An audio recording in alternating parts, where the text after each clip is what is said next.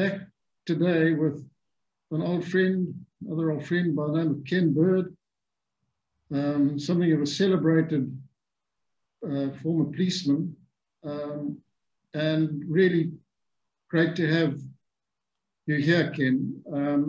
You know, as these talks have evolved, I've realized we want to try and bring in as many different people from the different services. And also, you know, I'd like to get more of the former enemy combatants involved in telling their story. But, you know, it's just to try and give the whole story as broad a canvas as possible. And the BSAP, arguably one of the greatest police forces in history, in my view, and you were a very prominent member of that. And the BSAP played such a huge role in the whole conflict as it unfolded, and in various forms. And you seem to have covered a lot of those bases in your career. So you're particularly well placed to talk about how the BSAP and how the police fitted into the whole war situation. And yeah, salute to great men and women of all races who served in that fine force. You know, I still have people somewhat fascinated when I tell them that throughout the war, and it was a very widespread civil war, the men of the BSAP still were unarmed for most of the war, apart from the chaps that were out in the field. Obviously, they were armed, but the policemen in the cities and town remained unarmed throughout that war, which I find quite an amazing achievement. But it was a testament to the caliber of men and women that served with you. So without me banging on anymore, I just want to ask you to just tell us a little bit about where you came from and your story in the BSAP. Thanks for being here, Ken. Thanks, Hannes. Well, I was born in Matabeleland, where my father had a farm in the Bembezi area, but he was also a mechanical engineer, so he wore the two hats, but he was pulled more towards the mechanical engineering, which he was very keen on me going into civil engineering, but I couldn't make up my mind. So eventually he said, well, go to the BSAP, do 3 years and see how you feel after that. So my first station was Karoi, and on my arrival there, it was basically in the middle of incursions from Zambia. So it was a pivotal point for the operations at that time. And being such a young patrol officer, I was thrown right into the midst of it. Police work went out the window, and I was purely on anti-terrorist work. And we covered such a huge area from Karoi right down to the Zambezi Valley, halfway across to Gokwe. In fact, probably about 15,000 square kilometers that we were on. Anyway, my first major operation on that was, it was just after midnight on the 15th of March in 1968, when 4 of us set off for an area called the Chawuri Wilderness, where we had to meet up with a game department guy who had discovered some strange footprints in an area that should have been devoid of humans. So we met up with him. In fact, we were couriered by helicopters, and we met up with him, and he indicated the tracks to us, which we identified as Russian issue boot spoor that was issued to the ZAPU terrorists in those days. Once we'd confirmed that, that kicked off the famous Operation Cauldron. We were then reinforced by 3 Commander RLI under Bert Sachs, Lieutenant Bert Sachs, and we commenced the follow-up on the terrorist tracks. I suppose we followed about up to 40 of these fellows through rivers that had a small amount of water in them and things like that. But we, we were such amateurs. We'd had no training. In fact, we had just gone off the old 303 rifles onto the FN rifles. And so I think it was probably at the military request that we get pulled out, because we were probably more of a danger to them than we were to the terrorists. And we were pulled out of the tracks, and we based up on a riverbank. And we saw them pass us the next morning in the Angwa River, and they made contact with this big group a little after sun, probably about 10 o'clock in the morning.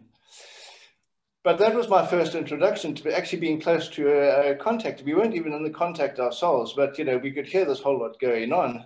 And eventually we had to go down and do a sweep through. The danger was all over. But what astounded me was the damage to the casualties. There was about 17 dead terrorists in there.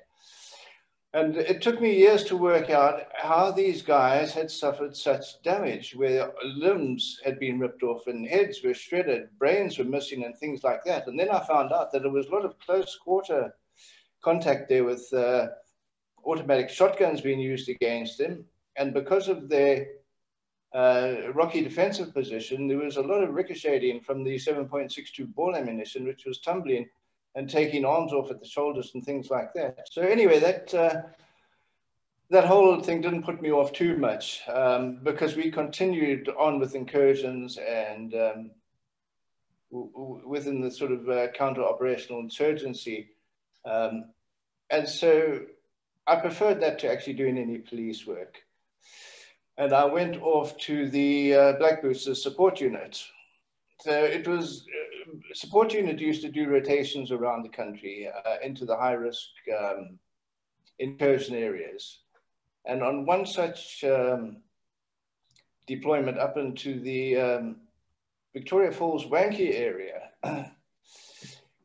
we had to do a follow-up of a newly invading group.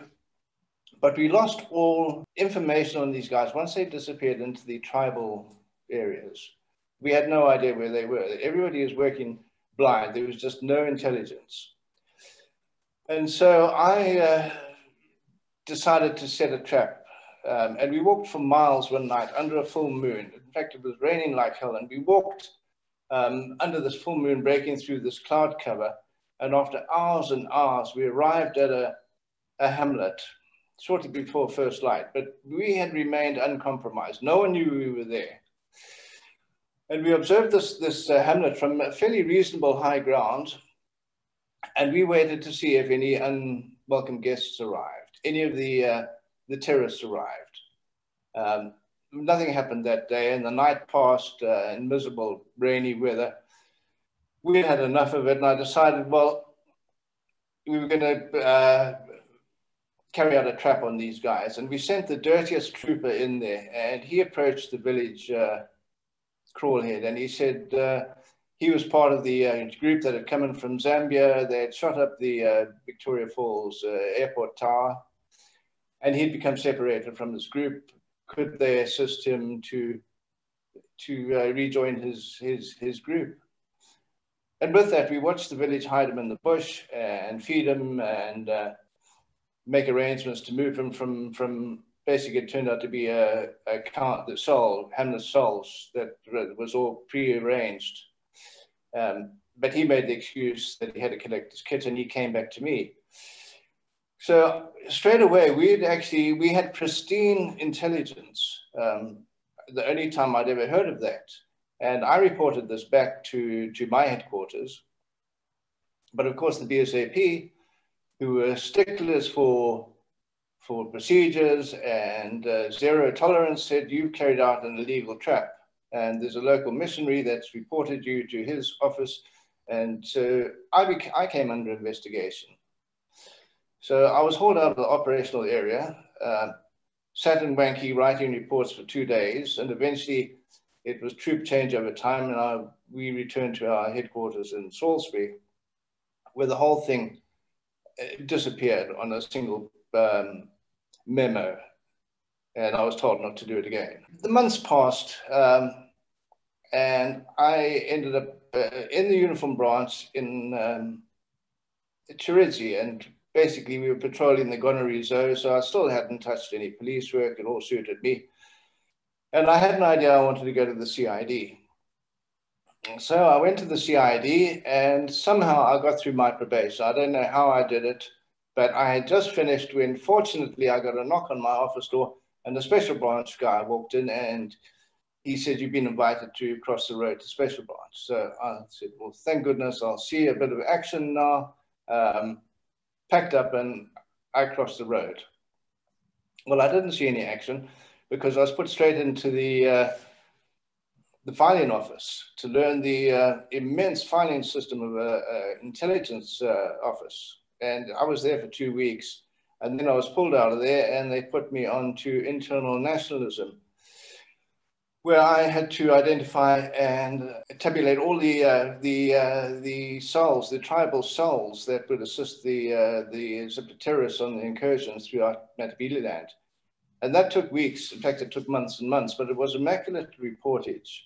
And each interview with each individual from the tribal area was much like journalism, I suppose. There was a lot of respect from both sides, from the elders from the villages and things like that. And they were very straightforward. They had these souls and things like that. We identified a lot of these souls. And as time went by, a vacancy came up for Central Intelligence Organization. So I applied for it, and I was approved. And I thought I'd go straight to the Prime Minister's office. It saved me writing promotion exams to detective inspector. So that was a big boost. But the day I left, McGuinness asked me to go and see him at Bandura. So I called in to see him, and he said, "Look, come and work with us as a liaison intelligence officer for the Selous Scouts. You'll have a nice job, you'll enjoy it, there's plenty of action, and we'll give you the Matabeleland Operation Tangent. They're building the new fort for the Scouts group that are moving down there, and that'll be your area." So I worked on Operation Cauldron, then I worked on Operation Repulse, and then I went to Operation Tangent, which was purely Zipra. But I was in my home element with old friends from the Special Branch office, and the facilities, the intelligence facilities that I had there were just amazing. And, you know, two particular, or maybe three particular operations that come to mind. Their source acquisition of intelligence from sources. They had two particularly good sources that were codenamed Zulu Z3 and Z7. One was a postal intercept, where I'd done it myself, where we used to go into the post office and remove the suspicious mail and copy the letters, and the mail would be back in the mailbag before the post office knew what was going on. And this was every 24 hours. So we had a finger on the pulse very much there. Z7 was the telephone intercepts. This was pretty high tech because it was intercepts through to Lusaka, ZAPU headquarters, Zipra headquarters, and through to Francistown, which was a staging office for the Zipra. So the first operation we went on, I wanted to authenticate a Zipra call sign. Now, when you see a Selous Scouts pseudo group getting ready to deploy, you're probably looking at 60 men broken into their sections. If you saw them out in the bush, you would engage them as terrorists. They were identical, their manner, their demeanor, everything they did was terrorist. They lived, ate, and slept as terrorists. Although they were regular soldiers, interspersed with captured Zipra or Zonla terrorists who had been turned. They were called tame terrorists. They'd actually changed sides. So to authenticate my first group, I had acquired a letter from Special Branch Bulawayo, which had been a Z3 intercept. And in this letter, the author, who was a senior nationalist in the Gwanda area, had requested Zipra fighters to clear the area of Zonla, who were encroaching into the Gwanda area. Now, they were allies. They fell under the Patriotic Front, but whenever they met, they were like tomcats. They had attacked each other on sight. So my call signs went into the Gwanda area in possession of the letter. They located the author of the letter, and they said, "We've arrived. Where are these on the guys?" And sure enough, the next morning at first light, he indicated the Zonla base camp to them. That was such pristine intelligence. It was fantastic. The group then, we didn't have the fire force available, so the group themselves attacked to authenticate themselves, attacked the Zonla base camp, killing a few and capturing a couple of the Zonla guys. We were then able to use the Zonla guys in the Zonla pseudo operation to say their cover story was that they had escaped, met up with a couple of other guys, and they needed to get to detachments further on. So that gave us the Zonla sort of set up. But we now had the key to Zonla in the Matabeleland area. Unfortunately, things did not pan out that way. And I don't really want to go into why it didn't actually happen. Let's just say there's probably a conflict up in the top, or someone decided they didn't want these operations to go ahead. So we continued on the smaller pseudo stuff, picking up odd gooks here and there, but nothing big, nothing that was going to affect the outcome of the war. Now, the next one was, there was a Z7 intercept on a call from Lusaka to Francistown. And a guy by the name of Elliot Ndlovu, whose alias was Black Swine, was a very senior member within the Zipra military. And he was traveling, or he had traveled from Lusaka to Francistown, driving in a white Land Rover. There used to be a dirt road, it's tar now, but it was a dirt road running down the Botswana border. So we knew that he would be returning to Lusaka. And Selous Scouts, with that intelligence, deployed, and they set up an ambush somewhere up towards the junction of the Botswana and the Zimbabwe border. And they set up an ambush with a command detonated mine and an early warning system, which gave them this Elliot Ndlovu as he was driving along, and he had his front wheel blown off. He tried to make a run for it, but he got a wounding shot through his side, and he was recovered alive without a serious wound. On his debrief, it was so valuable that operations like Green Leader, the CGT, and Westlands Farm went ahead, plus probably even to the operation to take out Joshua Nkomo. A lot of that was on his debrief. So that was the value of the Z7. This was the value of having a close liaison with your special branch headquarter stations and the Selous Scouts. A lot of it was probably never witnessed by the military side. You know, they expected the intelligence, and we had to supply it. So, you know, to have that liaison capability was just fantastic. The third operation was also a Z7 operation from Lusaka to Francistown, and in that, Zipra headquarters said they had complaints through probably diplomatic services to say that the ZAPU chaps in Francistown were up to no good. They were attacking the females, robbing people, and just making a nuisance of themselves. The problem was that the police in Botswana were scared of them, and it said to the Zipra guys they were going to get the Botswana Defence Force to deal with them.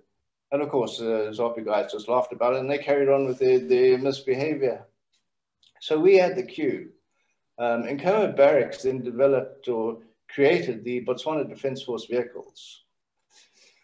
And we made up the uniforms for the Defence Force, and a convoy of Botswana Defence Force, who were Selous Scouts, entered in Botswana through a back road, drove all the way through to Francistown with a snatch team disguised as the Botswana Defence Force. When they arrived at the ZAPU head office in Francistown, It was a security fence around it, locked gate, and the our bogus Botswana Defence Force guy leapt out of his BDF vehicle and said, "We've had enough of you guys. Open up here. We come in to arrest the ringleaders." And of course, the ZOP guys opened up the gate and they went in. They snatched every single person inside the office and every single file, every cabinet and everything like that, put those in the vehicles, and then drove out. Unfortunately, the real BDF had got wind of it, and there was an oversight to secure the entry point into Botswana, and that's where there was the ambush, and we lost a very good corporal there. But a lot of BDF guys were sort of put in the ground from initiating that ambush.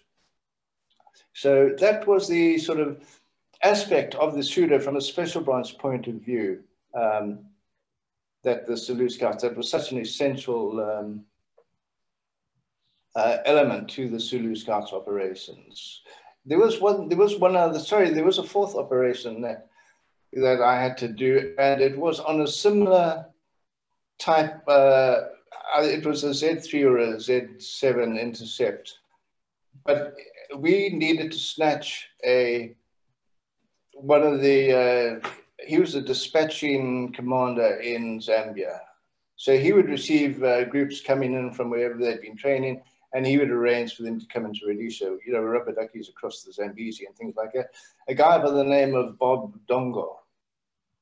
But it was necessary to go into Zambia as a Zambian army, just a Zambian army, and set up a checkpoint. And as his vehicle came through, to snatch him in his Land Rover, which all went ahead. The guys were taken across the river. Now, we'd rehearsed this, but I did the inspection on these guys, and the one thing I overlooked was their hair. Zambian army had very short hair, similar to Rhodesian African rifles. It was short, you know, short back and sides. And I'd overlooked that. And these guys, being Selous Scouts, they like their R&R, and so they like to have their hair a little bit long.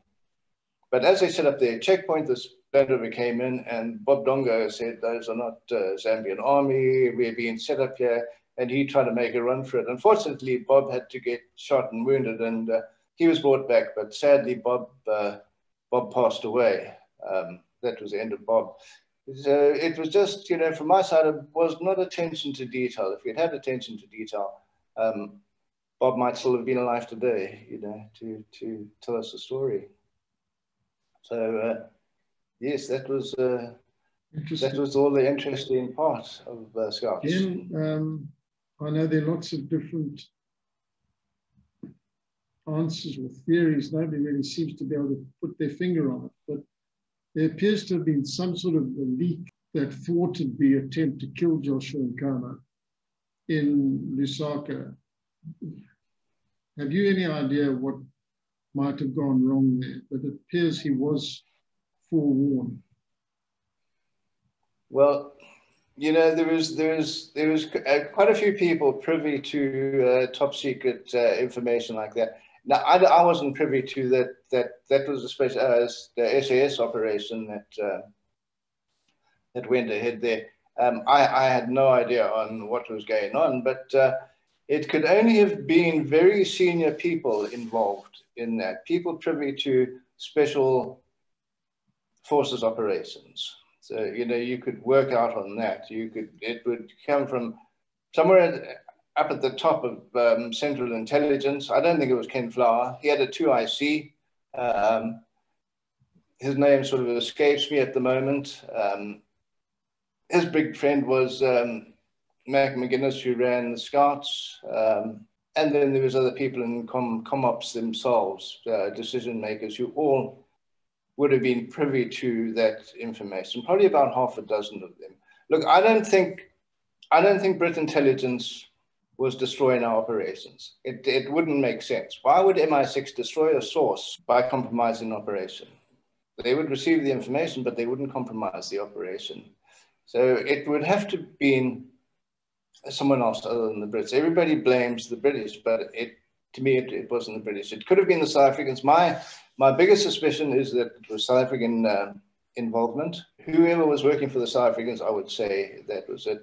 I think the operations against Mugabe was probably direct. I think Mugabe had recruited someone very close within Central Intelligence and was receiving direct intelligence from that level. Those are just my suspicions there. Ken, looking back from an intelligence point of view, what do you think, where do you think we could have done better, put it that way? What would you have done better or differently? Well, I think we should have,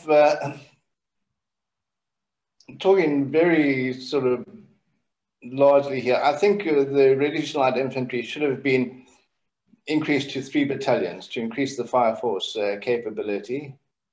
And I think we should have concentrated purely on external operations. I think if we had destroyed every Zonla camp externally, that war would have finished very soon. Yeah, I think I'm inclined to agree with you, but we've got to remember there was resources were always a problem, and the South Africans always had a gun at Ian Smith's head, and yes.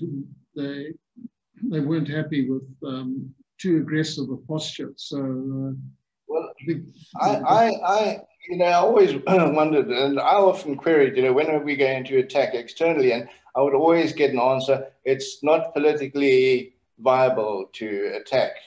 And then I heard a later story was the South Africans were only interested when we were going to take out the Mozambique railway infrastructure, but not to destroy it, just to damage it severely, because the ministers had their fingers in the pies and they would rush in and do the whole maintenance. We get this huge locomotive workshop contracts and make their fortune. So I think with the South African Bruder bond set up in the government, they were running it on a money-making racket, and they just saw us as an opportunity to make money. And of course, we had no choice. We had to rely on them. Otherwise, we would have, as you say, the gun against our head. We would have had no fuel, and we would have had no ammunition. Yeah. I think that was a very big inhibiting factor. Ken, just tell us about where you are now, what you're doing. Well, I know you were in Afghanistan for a while, you were in Iraq. No, I'm back. I'm in South Africa. We're looking at a new venture. About 18 months ago, a big international security group wanted to go into Mozambique, into the Cabo Delgado area where you have the ISIS incursion. And their idea was to put in a super group as consultants to take over the security of the massive gas exploration fields that are taking place with the huge international companies. So we assembled a group of all special forces guys with special skills, everything that would be needed in any African war. But the contract didn't come through, so we maintained the group. And at the moment, we are looking very much to going into Mozambique. We have a solution that we can offer to Total to give them security for longevity on their multi-billion-dollar project there. So yeah, I can't really say too much about it, but that is what we're working very seriously on at the moment. And you've got the personnel to sort of tick all the boxes. Yes, we've got special forces guys. We've got very experienced combat pilots, recon pilots, high-tech guys and things like that. Because wars have changed now. Everybody's working on high-tech satellite real-time imaging and things like that, yes. Ken, I know you're pretty up on what's going on up there, and what's your reading of the current situation? Well, you know, one only has to look at the month SITREP for November, and it's got the highest civilian casualty rate that it's ever had. So to me, that's a barometer of how things are going horribly wrong and the way they are pursuing it. They need to have an airborne assault unit. We need to get in and train an airborne assault unit, not to do the fighting, just as a consultants.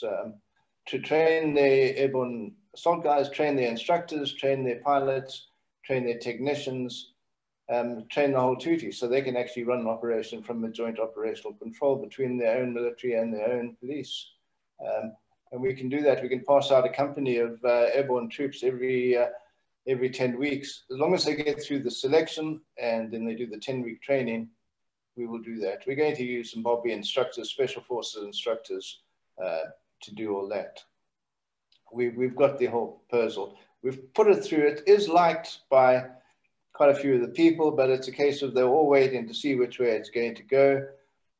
But it's going hopelessly the wrong way. Put it this way, the tsunami is already in, and what they have there are already out of their depth. So it needs a new strategy now to come in and begin. And it can still be turned around. The million-dollar question, who's behind this, do you think? I mean, I know a lot of it has sort of its origins in organized crime, but it's morphed into something now very effective. Well, it's definitely Islamic terror sponsorship. They have just jumped on the bandwagon. Opium comes in from, and has been coming in from Afghanistan via Pakistan for years. And fishermen would go out 60 to 100 kilometers out to collect this contraband off the ships. And that would be moved ashore, and from onshore, various Asian traders within Mozambique and probably the senior Frelimo people would then arrange for this opium to be moved by road through to Johannesburg Free Trade Zone at OR Tambo Airport. And from there, it finds its way further onto Europe and the UK. And I think it's something like, they are probably getting something like $500 million a year from that trade that's coming in. It's also increased with the US and the French anti-piracy coverage off Tanzania and Somalia. So it's moved further down the coast. Whether it'll come into South Africa, I doubt it. I think they need that that medium of Muslim high-density populated areas to be able to operate. And Cabo Delgado is it's the high population area of the Sufi Muslims. And of course, you've got Malawi Lake right next door, which are also the same Muslims. Those are the peaceful guys. They are not the Wahhabis who all your Islamic terrorists are, apart from the Taliban. But it could spread there and link up with the DRC from eastern Uganda.